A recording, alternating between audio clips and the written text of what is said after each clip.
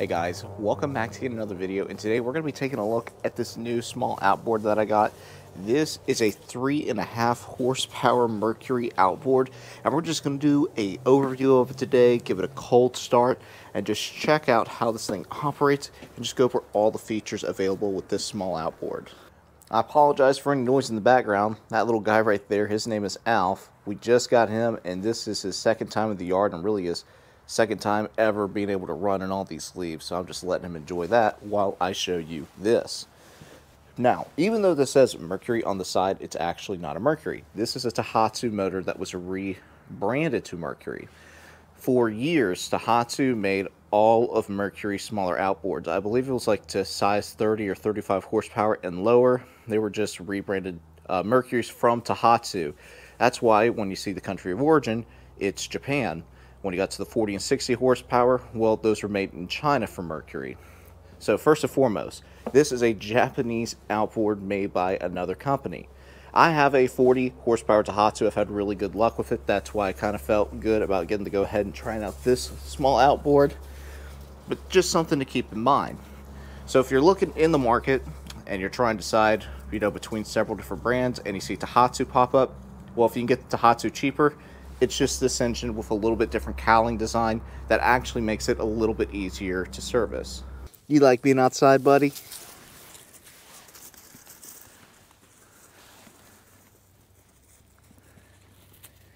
I will call that a resounding yes. The reason I purchased this little outboard, this is going to go on the back of a 10-foot bass raider. If you want to see some tests done with that thing, just wait. A couple videos will be coming out as the river floods. But I have a 45-pound thrust trolling motor, and it does okay, but heavy currents or longer fishing trips, well, it just runs out of juice. This thing produces about 90 pounds of thrust, somewhere around in that area. So this is going to help me get through a lot heavier current, and if I end up with a deer or a pig, well, this is going to ensure I have the power to get it out, number one. And number two, if I want to go down to other areas of the land I haven't been able to with the trolling motor, well, this thing I'm able to go 4 or 5 miles down into the swamp, so it gives me a way longer range time just with a gallon or two of fuel that you can see behind me. We'll get to that in a second. Now, the engine is small. It is an 85cc single-cylinder engine. That's about what you expect for a boat this size. I have a Generac generator that is inverter, and it's a handheld, about 50 pounds. It has a 98cc, so this is actually smaller than that. You have a third of a gallon fuel capacity, or I think approximately 1 liter, maybe just a little bit below that. And what you have is a gravity-fed system coming from the tank down, go to your fuel line. You have a petcock right here. We'll get to why that is a great feature in a second. And that allows you to turn off your fuel. It then runs over to this fuel pump, which then goes into the carburetor. And of course, that mixes with the air, goes into the cylinder, gets spark, ignition, and your engine runs. Overall, a third of a gallon is going to last you for about an hour when you're going full tilt with this outboard. That's why I recommend carrying about a gallon or two of fuel with you. 1 gallon is obviously going to give you close to 3 hours of run time, while 2 gallons is giving you close to 6, and just giving that comfort of mind. Now, in terms of the simplicity of this motor, you don't have many electronics. You have the kill switch here. I'm not entirely sure what this is. This may be to kill the ignition coil, possibly just eliminate spark, I believe.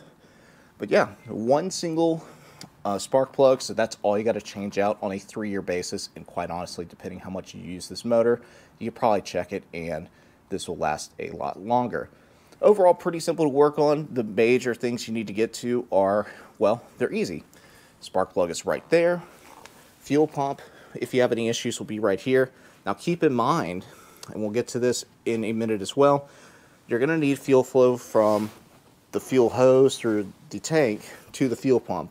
Fuel pumps are good at pushing, they're not good at sucking. So you want to make sure you have this thing pretty filled to ensure you have enough gravity or feed pressure to go down and push it into the pump itself.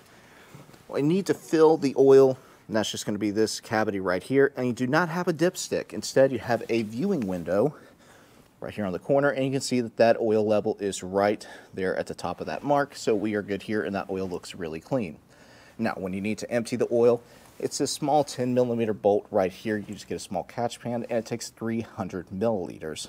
Now, the only other maintenance you really got to do yearly is the lower foot. You have this screw right here, one on the bottom. You just need to fill this back up with gear lube. That's really it. Super simple to do other than impeller changes and stuff like that. In the future, I will also do a video on how to service this entire outboard. It's a really simple procedure and something you could easily do yourself. Going over these features now, if you want to lay this motor on its side, you do it on this side, the one that is opposite of the tiller handle. You see these bars sticking out right here. These are to protect the cowling as well as the rest of the casing, and this is where you lay the motor. You can possibly see on video where that's a little scuffed up, maybe a little bit difficult too in this light. Kudos to Tohatsu for adding this feature, well, Tohatsu Mercury. This is a fuel shutoff valve. This is an incredibly important thing to use. If you want to save yourself the trouble of having problems with your carburetor in the future, when you are running it basically a lot during a short period of time, you don't have to worry about it as much, but say it's the last time you're running it this season or the next season, take this red tab. This is on where I have it now. Shut it off as the motor is running. Let the motor die by itself. Keep it on idle and let all the fuel run out. Let it just run empty. A carburetor, when it collects fuel, especially if it's ethanol, but even just non-ethanol or marine gas, it has the same issue. It degrades over time. Water can seep in. You get corrosion in the bowl. You get gunk in the needle. Then you got to take the carb off and everything. The way you fix all that, shut off your fuel flow. Let it run completely out. Let the entire system be empty. And I can nearly assure you that you're going to have way, way less problems when you come to bring it out the next season. All right, just want to go over that in a little bit more detail. Now you have a forward and neutral gear. You do not have a reverse. So if you need to go in forward, you're just going to push it down into the forward gear. If you don't need to be in gear, you put it in neutral. Simple as that. Here is your choke. You pull this choke out when you go to start the motor. A little bit tough to pull out. That just allows more flow into the carburetor, or not to the carburetor, but to the engine. So you get more fuel to air ratio, which helps it get started a little bit easier. This is a pull start. Overall, most people are going to be able to start this engine. It doesn't require a whole lot of force. It's not too difficult. Now, you do have pretty good compression in these engines, easily over 150 psi, so something to keep note. I would say anybody over the age of 5 is going to be able to start this, 5 or 6, and then probably people approaching 80 years old are going to have a bit more difficult times, maybe 70. And those with shoulder problems, well, you may want to start these at the dealer or something just to see if you have the ability to do so. Now, right here you have the kill switch or the kill cord. So, of course, when this is popped out, that's going to stop the engine, but it's just a nice little setup. Now, in order to stop the engine as it's running, you're going to push that in, and that's going to shut off spark, and the engine will die. Down here, you have another couple simple controls. This bar right here, when you tilt your engine, you just take it, lift it up. Let's see if I can do this single-handed. You're going to push that bar in, and it's going to keep the engine stationary. Now, on the back, this is going to tighten or loosen how easy it is to steer. Right now it's pretty loose, so I can steer this engine really easily. However, if I were to tighten it up, this is going to allow you to basically go in a straight line a lot longer without having to adjust the engine as much. Now, it's pretty rock solid. It's a lot more difficult to turn. We'll loosen that back up again. Now, to adjust the position of your outboard, such as how far it stays up, this pin right here, you're simply going to pull it out, and then this piece will move up and down this track. You have 4 different positions. Yep, 4 different positions. I have it in the lowest currently. Once I get it on the boat, I'll have to figure out what suits it best. Once you get it set up, you just pop that pin back in, and you'll have the engine where you want it to be to plan out the best. So let's go ahead and put this down real quick. This engine is really, really light. Easy to use. So we got pull cord, we got all that.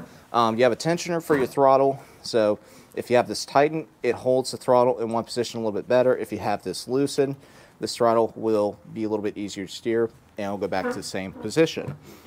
You have start, you have restart. Restart is when the motor's hot, just gives it a little extra gas to get it going. Then just push it back down to start, and then you let it idle. Overall, that's really all the features you really have with this outboard.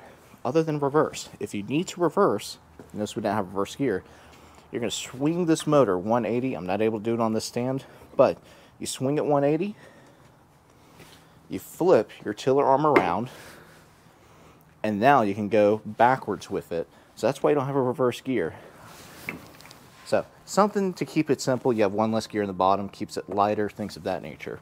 Now with all of this having been gone over, let's go ahead, fill this bucket up with some water, and do a cold start on it. This is a liquid coal engine, so you will need water to run the impeller on the bottom, but we're going to make sure that this vent on top is open. That way you can have gas pressure coming in. Make sure that the fuel line is on to begin with. And now I want to go ahead and pull my choke out. And this is a cold start. I haven't started this at all in the last 24, 48 hours. We'll see how it does.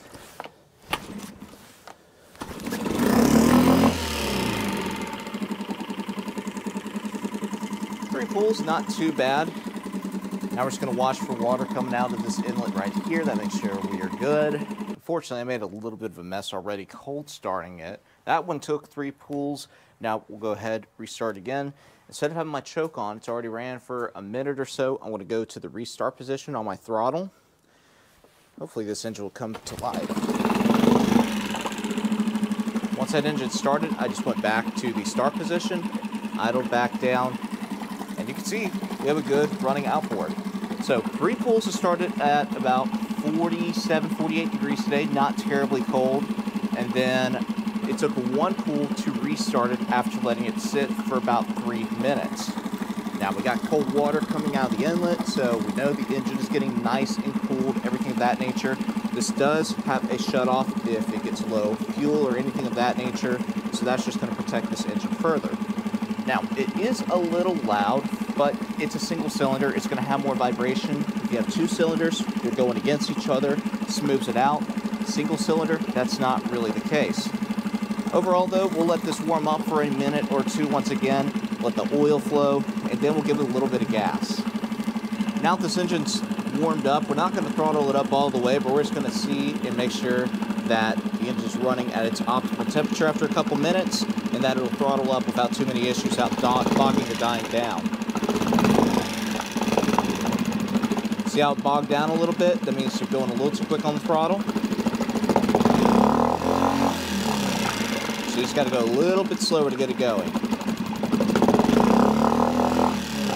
This is not going to have the response as an EFI motor. That's just part of the carburetor. It just doesn't meter the fuel as well. Now just for a second, we're going to pop it forward. You can see that we are able to get thrust out of this thing. It splashes quite a bit of water. But how about that? That's awesome. In preparation of getting this thing ready to take to the woods, I'm going to go ahead and fill it up with non-ethanol fuel out of my small 1-gallon can I'll be taking with me. Have a little stabilizer in there as well. And then I'm going to run this engine until I shut the fuel off. And once again, that just makes sure the carburetor stays empty and everything until I'm actually ready to use it again.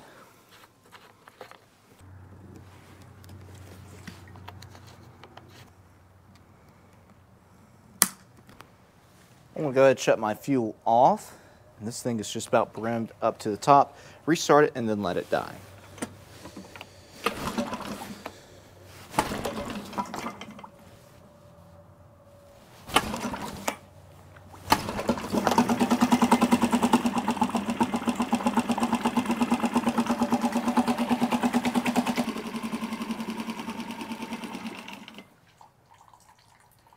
All right, the engine finally stopped. We're just going to keep in that start position. It's hot enough. Give it a couple more cranks, see if there's anything left.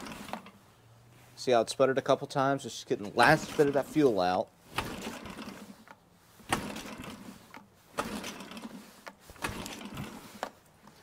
That carb is completely empty. This thing is ready to be stored for however long you really need with this fuel line shut off. If you have it stored for more than 6 months, even with non-ethanol fuel, you may want to pump out the fuel, put some fresh stuff in there. But this is going to be the best way to protect your engine and improve its longevity in terms of not having to worry about maintenance or starting problems. Well, in lieu of a hunting video, which I promise I am working on and hopefully will have on the way soon, I figured this 3.5 Mercury would be an excellent little video to show y'all that I'm still out here, still doing content, but I'm really looking forward to getting this thing out in the water.